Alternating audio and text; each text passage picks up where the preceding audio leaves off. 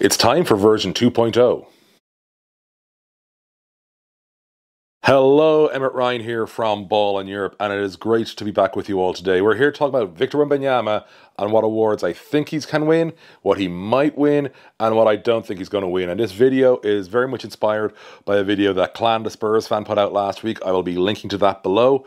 And he was talking about, what conversations he was in. And I was figuring, give this Euro side of the Atlantic perspective here from Ireland on what I'm seeing with Wembanyama, what I think he's going to contend for, what I think he's going to win. If you haven't already, please subscribe. You can do so down there or up there or wherever you're looking.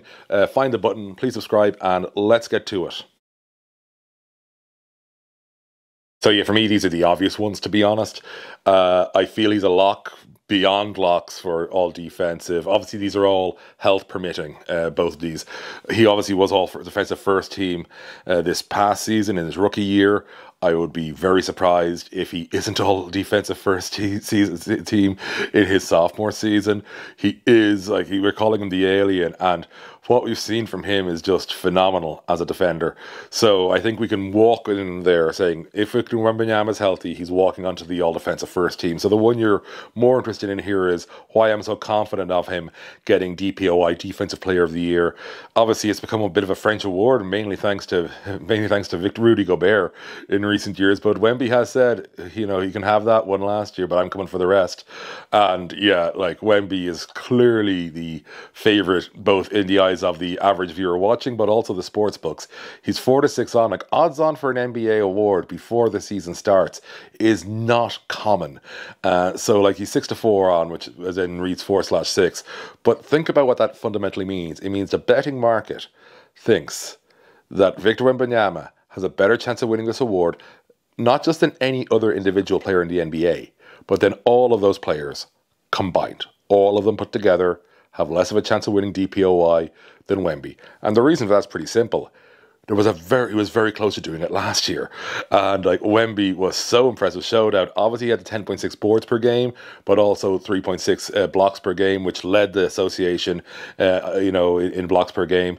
So he's already put up the good stats. We think he can take a step forward. He's an extraordinary phenom, it's safe to say, and he showed out in that first season. He won Rookie of the Year for a reason, because he just utterly dominated. He played at a high-grade star, frankly, level NBA performance in his opening season. He was just shy of 4 assists per game, as well as getting 21 something points per game. He was good, is what we're trying to say. And yeah, he's going to be the contender. Obviously the PPG isn't really going to factor in for a defensive, but also he's got some ability. So it's not like you're worried about him, as a perimeter defender. He's switching on him isn't necessarily going to mean you've solved the problem. Switching, if anything, might make the problem worse. Although that said, Japan showed small guys can take on Wemby in the Olympics. But yeah, Gobert is obviously going to be in the conversation again, but he's 1-4. Winning a fifth is asking an awful lot. And this just screams of a situation where it's almost tailor-made for Wembanyama to make the step forward and win DPOI in his second season. So yeah, all defensive team, absolute lock. DPOI, I would also be extremely surprised if he doesn't win. So they're the two we have locked down. Now we have the ones I'm confident about. Yeah, so All-Star and All-NBA. Obviously, I didn't say first team there because All-NBA is a bit of a weird one. You don't have to be on a playoff team to get in the conversation for All-NBA. Luka showed that a couple of years ago. But I think Wemby All-Star voting is going to be interesting because you've got to remember front court and back court is how they do the voting for the fans and players and everybody else. And you're going to have a couple of serious heavy hitters in front court voting, LeBron, obviously. But also you've got Jokic there too. You've got two guys who are going to be taking up huge chunks of votes. And there will be other guys in there too. So I don't think it's a walk to the All-Star game, but at the same time, they're just the starting positions. I think when you look at sort of between that there is still going to be one other not overwhelming vote getter spot available. There's still going to be guys getting it, but it'll be surpassable votes in the front court. That's an obvious bonus. But then you get to the substitution picks, and again, I can't see him not getting selected as a sub. So for me, All-Star, it's it's a lock. And then we get to All NBA, and again, the way that's voted on, if he's winning DPOY, I mean, it's just next to near impossible to think that it'll be DPOY and all defensive and not get at least third team All NBA. And especially the way, again, that like big guys tend to get a bit of the love, rightly so in Wemby's case, just to be clear. I'm feeling that again, yeah, he should make an All-NBA team this coming summer. Again, we've got to assume a certain level of progress, but not that much, really. And so these two for me, again, I'm very confident of. I'm not going to say the locks I have for the first two, but I'm extremely confident on those two. I feel we will see him be an all-star because everybody wants to see Wemby all-star weekend. He's obviously going to have his own show-out games effectively in Paris, twice for the Spurs against the Pacers. And people are going to be still thinking, when all NBA voting comes in, it's like, yeah, he's got to be in that conversation amongst those 15 guys selected. Like, which NBA All-NBA team do you think he'll make? Let me know in the comments. Like, will it be first team, second team, third team, or will he not make it at all? Have a chat with me in the comments there, see what you're thinking there. Now we get on to the last two, which I think are the two you really want to know about in terms of sort of the maybes and ifs and buts. And I'm a little colder on one than you think, and not completely ruling out the other despite that. So MIP, we're going to start off with Most Improved Player. And that is a very, very tough award to win as a player who's already won Rookie of the Year. How tough is it? It's never been done. Now, Clan in his video, and this is one of the reasons I wanted to do this video, he said, we have seen stars win it. And he's right. Like Giannis, I suppose, probably the biggest name, but several other people, Ja Morant, have won Most Improved Player while being at superstar level while who are now superstars in the NBA. I'd argue Giannis hadn't quite hit superstar level yet in terms of the public view of him when he won it.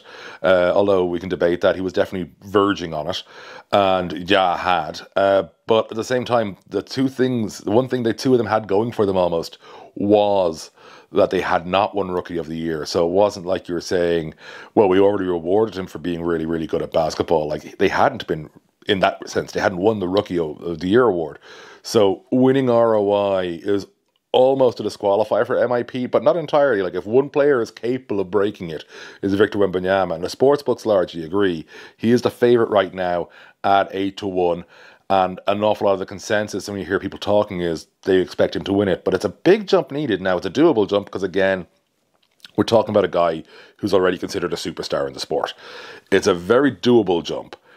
It's just, he's got a bigger ask really than most players when you think about it, because MIP, it's sort of meant to recognise a jump that somewhat wasn't expected. And it's, you know, we may not say that, but it kind of is. Like, so people are talking about Kuminga being in the conversation. For me, I think the odds are very tough for Kuminga, as tough as they are for Wemby, because so many people are talking about them winning it. I kind of figure, well, yeah, I know I'm doing lots of faces in this video today, not on purpose.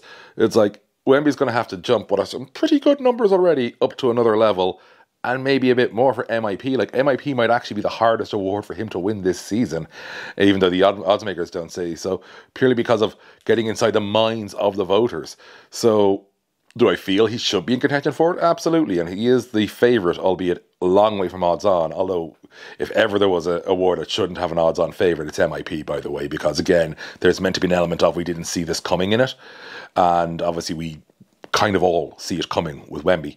So yeah, I'm not high on him winning MIP, but I'm not that cold in it either. I think he's in the conversation, but that's going to be actually more work for him than DPOY or any of the end of season teams or the All-Star. I think MIP is going to be a lot more work than DPOY in terms of winning the voters over, not being justified as winning it. I think they're two different things to me.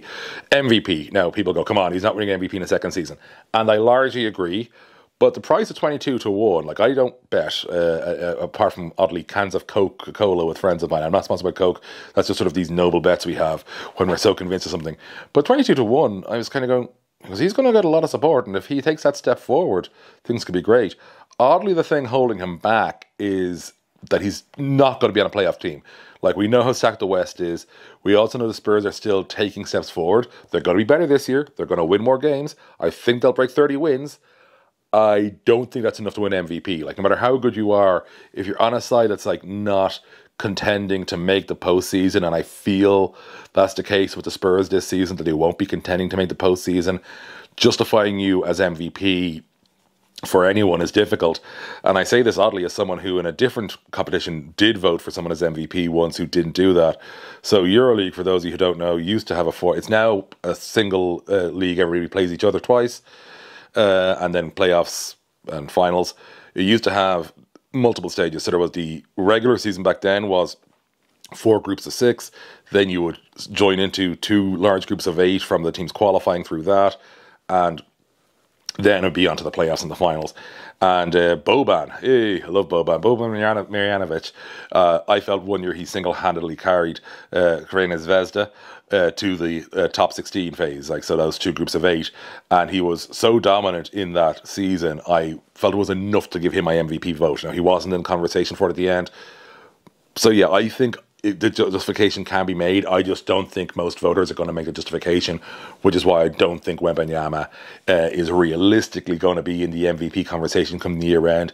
But don't be surprised to see him still appear in quite a few ballots, that being said. So yeah, thanks so much for joining us today. By the way, Spurs fans in particular, there is a Jeremy Sohan video on the way. I will be talking about him as well ahead of this season. And yeah, it's been great chatting to you all. If you haven't already, please subscribe. But until then, I will see you soon.